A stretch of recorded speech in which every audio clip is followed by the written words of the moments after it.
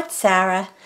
I have been playing. I have two new books. The first one is the one I'm going to talk about today, and then I'm going to talk about the other one in another video. But I ordered these two books on Amazon, and I got them, oh, let's see, like over the weekend. I think I got them Saturday. The Art of Whimsical Lettering by Joanne Sharpe.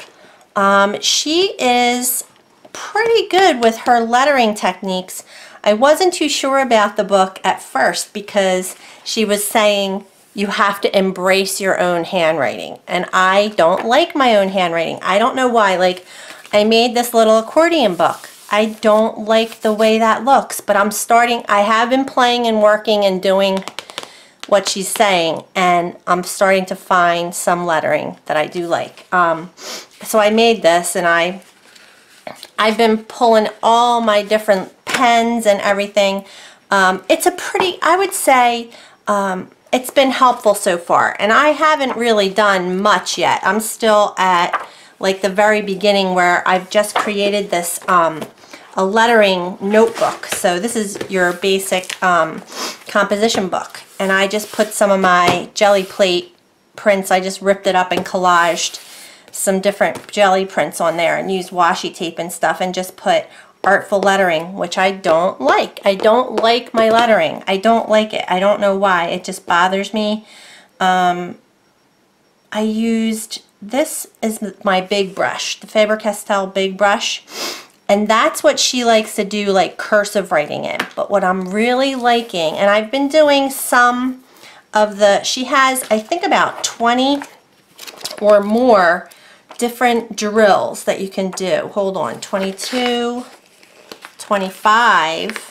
So I'm only on like number 5. So I think what I'm going to do is every day I'm just going to do one. Now, a couple of them are gathering fonts from the internet, or gathering different like brochures and things that you find out and about that kind of inspire you with their lettering and the way they arrange their lettering on a brochure. Like, you know, she has you writing tall or writing fat or writing long or writing thin, all different ways that I might not have tried before. And I really like the way that looks. Like, I like the way it looks when I just do it. Oh, I did some playing on graph paper. That was really cool. I actually started before. I wasn't going to do the little composition book, but I ended up doing it because I thought, no, I'm gonna do it. I'm gonna invest some time, which is like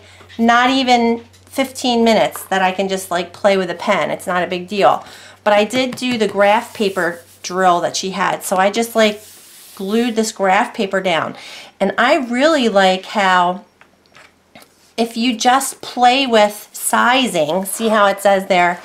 So I've got 5 blocks for the whole word, but I only use 2 for the small case letters. I don't know, like, I thought that looked really cool. And then you can just size it down, so 3 and 1. So you know what I mean? And different like width pens. Like, this is actually a Sharpie. Oh, no. A Copic with the chisel point end of it, and I like how that writes. I'm finding that I'm liking, I actually yesterday went and got a few things to play with, so I'll show you that. But yeah, this was a cool drill. And then, I mean, I'm just literally, I was using every pen that I have, and just seeing. So this again is the Copic with the fat end, and I really like that in printing. But see, that's my handwriting. And then this was trying it with a little twist on how she does it, like how she makes her S's, and like the W had a longer one and the R has a longer one. Like, I don't think to do that myself. So it was nice to just have prompts, like kind of prompts. And then she definitely does the journaling like this. Like, these are called something. What does she call it? Whimsy grid, a whimsy grid. And like, you could even just make a grid with the thick part of your Copic. So like, I could just use that as a grid. So just go boom, boom, boom, and then write on those with like a fine point pen, you know, use that as your grid. So I was really playing in here quite a bit at first. I just wrote alphabets like crazy, just wrote alphabets all different ways. She has you like decorating them. If you do a thick letter, just decorate them and it makes it cool. But I mean, I wish I would have done it on my little, like here. I don't know. I just, for some reason, this just isn't my cup of tea. Like I should have done it with block letters, you know.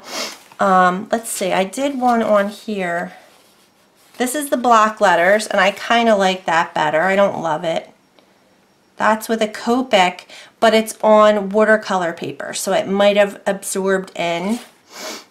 This is just a piece that I copied her again. Play, practice, write, repeat. So like, you just have to practice. Like this is the whimsy, what did she call it? Whimsy grid, a whimsy grid. And that's another thing that Diane Reevely does in her journaling a lot. And an art journal is basically, it's like a place to write your thoughts down, but then you doodle around it and you make it artsy too. And a lot of people have forgotten the actual journaling part of the journal, which is writing. And I don't like, but you know what I love? I'm sorry, I don't like my writing. But these are cool. I've had these. I got these on clearance, I think. These are the Faber-Castell Pitt pens, and these are the bold. So they have like a brush. It might be called a brush or a bold. It's got a B. But this color right here, which is called Sky Blue, is so pretty. Like I just put it to the left of all my letters, all my downstrokes, right? And on top, and it like makes such a cool shadowing effect. Like I love that. That was a definite cool thing I figured out. What else? This was something that she had in her book. She does a lot, and of course I don't have Tombow markers, but I do have the Tim Holtz markers because the Tombow ones she uses to watercolor with. So this was made from watercolor paper. So I just did a very similar thing that she had. And I love how that turned out. Like I would love to do more of that in my art journal. I don't have a watercolor art journal, and I did just get yesterday this. It was on clearance. I don't know if it was on clearance or just on sale, but it's the visual journal, the Strathmore visual journal, because I think Joanne is a spokesperson for Strathmore. So she did, if you go to the YouTube channel for Strathmore, I guess it's called. I forget what it's called exactly, but that's the company. See, Strathmore, the paper. Joanne Sharpe did several tutorials using their visual journal, but it was the watercolor one. And this was the mixed media one, but it was like, oh, here's my receipt. I think it was regularly $9.99, and I got it for $5.88. So it was like 40% off, I guess, right? Something like that, which is, you know, pretty good. I mean, I love saving money. So, and I wanted to have it. This is the Bristol Vellum, I guess it's called Vellum Finish. I don't know if it's Bristol or not. The 500 series, 100% cotton vellum finish. Anyway, it's really pretty smooth, nice paper, but it's a mixed media journal. So I was thinking I want to have that just in case, because I'm still gonna do mixed media-ish in here, but I may do more. I don't know. Maybe I'll switch this to be more. I don't know, because this paper is like more of a sketchbook. So maybe I'll just do sketching in here and stuff, and I'll just keep the mixed media in here. Although I do like that it opens like that, like it's a full layout. Anyway, it was just a good deal, and I thought, hey, you know what? I can never have too many journals. So the one thing that I got yesterday, and I wasn't really pleased with it. Ooh, look, I got a color wheel. This was very helpful. I kind of wrote down a lot of the stuff about the color wheel, understanding color, what's complementary and stuff like that. It was really cool to have that. I got this. And this is by Speedball, and it's just, I guess it's called pen and ink. It's calligraphy ink, and I really couldn't get this to work. It's just one nib, and it's a really pointy one. It doesn't have, some of them have like a rounded tip. This is like literally a point, like it's a very point, like you could hurt yourself. And I think I did do, oh, I found these are my, I'm sorry, I'm all over the place, but my Staedtler pens, I love these. I forgot about these. I was using them for my planner, and these are great fine point markers. These are really good, and I have them in neon too. So for lettering and stuff, I want to remember that I have them. But I like kind of went through all my pens and pulled ones that I hadn't, that were kind of sitting around and I hadn't been using, and so I used them. So yeah, this is all the color wheel stuff. That's the notes I took on that. And then I wanted to, all right, I guess I finished, but I wanted to show, I thought I did some with this ink, this pen and ink. I want to see if I can just do it real quick right now. I couldn't get this to write, and this is a really nice paper in here. I don't know what, because I covered the cover, I don't know. I think it's probably a Strathmore journal. I'm not sure what type of paper it is, but it's like a really thick paper. So when I tried to use this pen, and I have no experience with this whatsoever, I'm going to write my name. It doesn't work. It just like kind of sticks into the page, like it, you know what I mean? Like it scratches it in such a way that it like won't even write. Like it, I guess I should invest in a better one, but I just wanted to try it. I think it was like $5.99.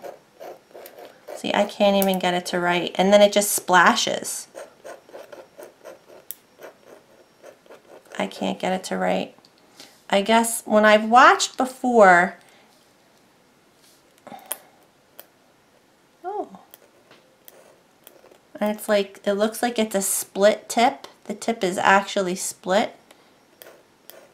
I can't get it to write. So that was a waste of money. But yeah, so the book itself, The Art of Whimsical Lettering by Joanne Sharpe, I think it's worth it.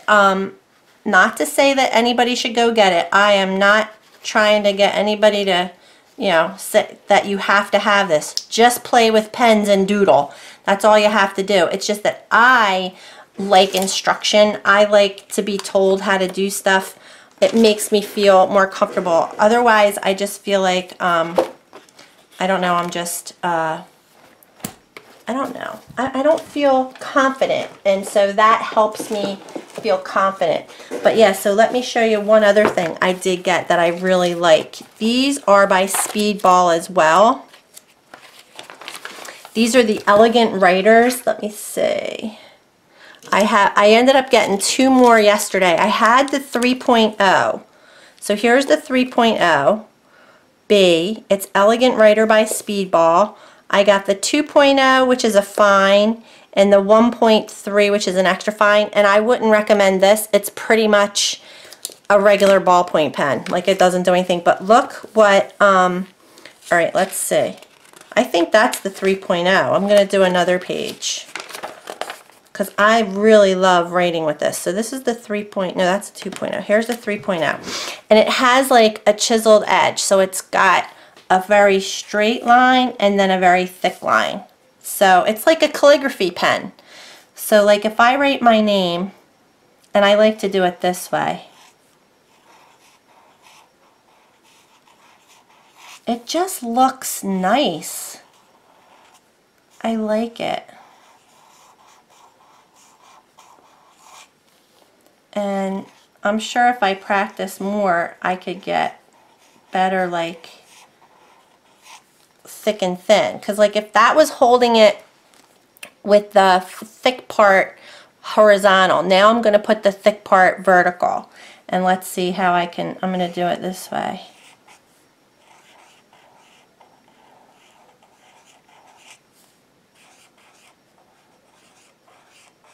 I really, really, really, really like these.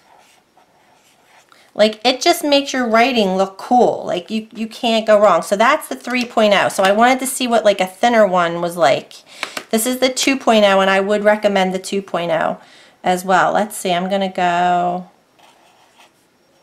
let's do some printing.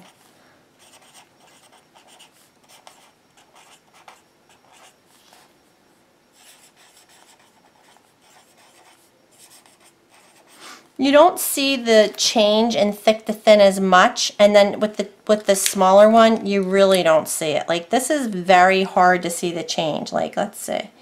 I'm gonna just do A, B. Yeah, but I like them. That's, I mean, I think these make me feel like I can be successful. I don't know. I got the big brush, which is just like, she likes writing cursive with it. I don't like my cursive. I don't know why. It's just annoying. And there's nothing I can do that makes, I love this brush, but I don't like the writing. So yeah, so I'm going to use this to keep practicing. Just keep playing and feeling it out and seeing what works best. Oh, my husband's home. What works best for me. And like I said, you can go to the, let me see, this is, I just wanted to see if she recommended any, because I don't know if she has a website. See, she has a DVD series. Oh, look, that's my other book I got, Carve, Stamp, Play. But yeah, so cloth, paper, scissors might have, there's other stuff back here. Resources. So she's got Copic. Yeah, Strathmore Artists. So if you go to the Strathmore website, I'm sure there'll be other type tutorials and stuff. But alright, you guys, so I'll be back with the other book review next time. Alright, thanks for watching.